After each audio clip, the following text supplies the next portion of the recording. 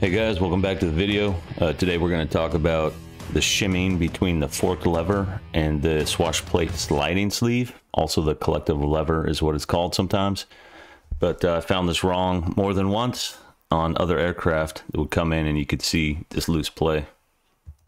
So if you grab the front of the forked lever, or if you grab the cyclic levers on the side and you just grab them and you try to move them side to side, you'll see some play. Like you see that gap right there, and then you see all that play. And also the bearing block has tons of play. Yeah, so we're going to investigate that further, see what we come up with. All right, so if we start taking things apart, this is what we see. Once you take off the cyclic levers and you take off that bolt that holds the forked lever onto the sliding sleeve, that's where the shim and the washer stack up are. But this one, if you take a closer look, take a close look and you zoom in, you see that the shim is over that bearing, the spacer on that bearing. So right there is the shim. That's not where it's supposed to be. See how it's gone over that inner race of the bearing? Yeah, so that's not right. So just real quick, we're gonna go look at the maintenance manual, figure 1 of the maintenance manual, and it shows the stack up right there, the bolt, the shim, and the washer. So anyway, if you just follow the installation instructions, look at the drawing, see that line? It shows the bolt going into the fork lever and then going into the sliding sleeve. Not complicated, but the wording isn't 100% great. It's not super great, not super accurate in the maintenance manual. It's better than it has been. They've revised it. This right here is a preprint out of the maintenance manual. Anyway, it says install the fork lever onto the sliding sleeve, and then it gives you a note. It says the records in the next step are marks made during the removal procedure.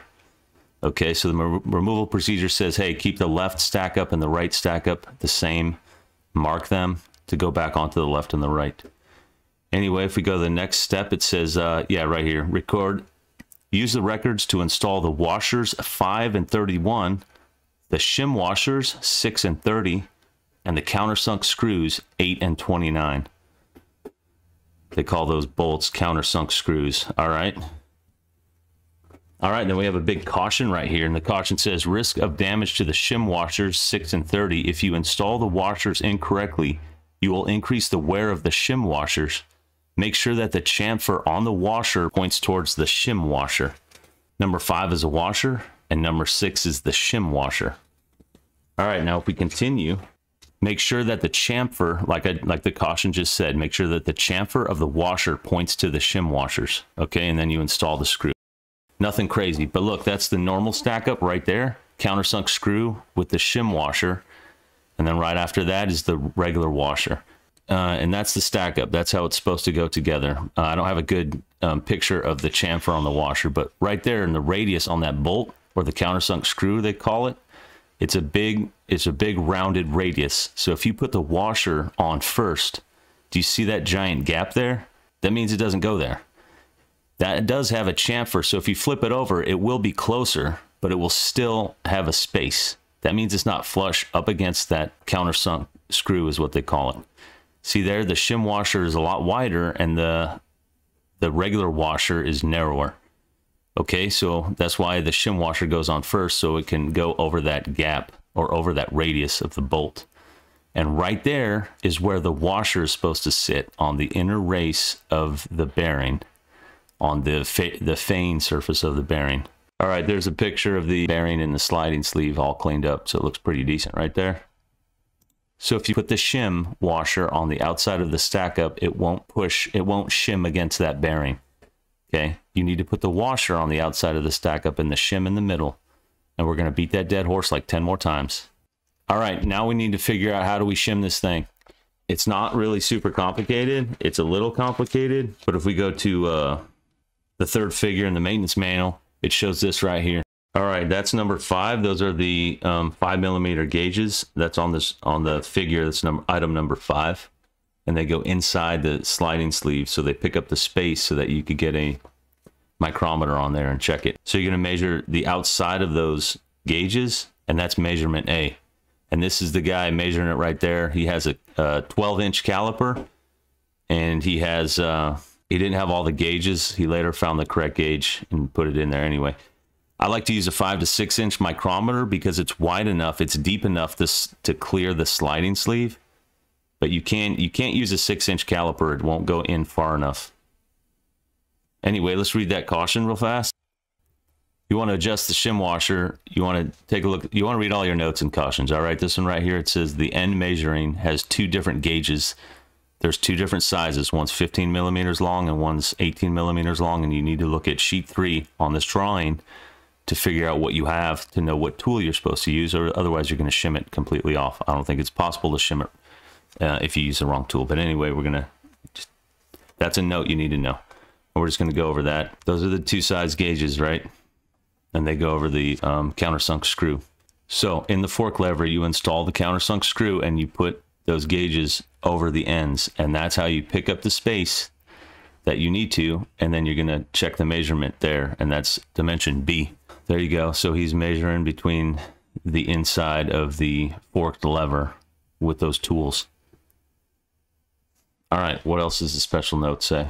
All right, here's a caution. It should be, I should have made it red, but I didn't anyway. It says risk of malfunction to the flight controls. The washers 5 and 31 can have different thicknesses. If the thicknesses of the shim washer is not in relation to the washers 5 and 31, the forked lever can operate incorrectly. Make sure that when you calculate the thickness of the shim washer, you also put in the stack up of the washer as well, okay? Shim washer and washer together gives you the total measurement that you need. That's important caution, otherwise it's not going to be shimmed correctly.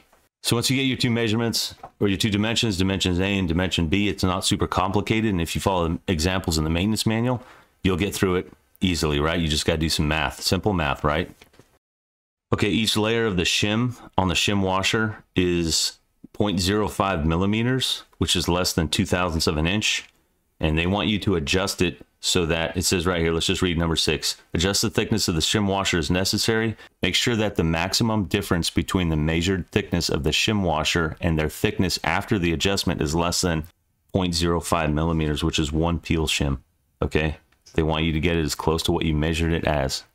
They want the shim to be exactly as you calculated it should be, okay? There's the shim washer right there. That's a brand new one. It gives you the part number L671 Mike 7001213. That's in the IPC. If you replace one of the following components, then you have to do an adjustment of the boosted section of the main rotor controls, which means you have to take the main rotor blades off, okay? Which might open you to a whole nother can of worms, and you might have Teflon sleeves coming off, Teflon liners coming out, blade bolt bushings coming out. You know, you might have a whole lot more problems. Anyway, so if you replace one of these components, the main transmission, the swash plate, the sliding sleeve, the forked lever, the bearing block, the hinge support, the sheets, the control rod, the bearing ring, the cardan rings, and the control ring, which is a lot of stuff, okay?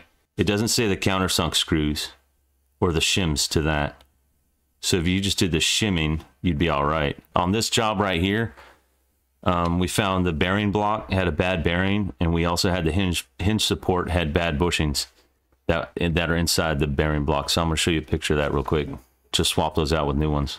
Anyway, once you got all that done and the rigging's done and you got the shimming all done, like look at it now. You grab the cyclic levers or the front of the forked lever and you move them side to side, you'll find out that there's really hardly any play at all. And that's normal. Like, you can check that on your daily. Granted, everything is hooked up. All the control rods are hooked up, but you'll still be able to feel play if the shimming is wrong.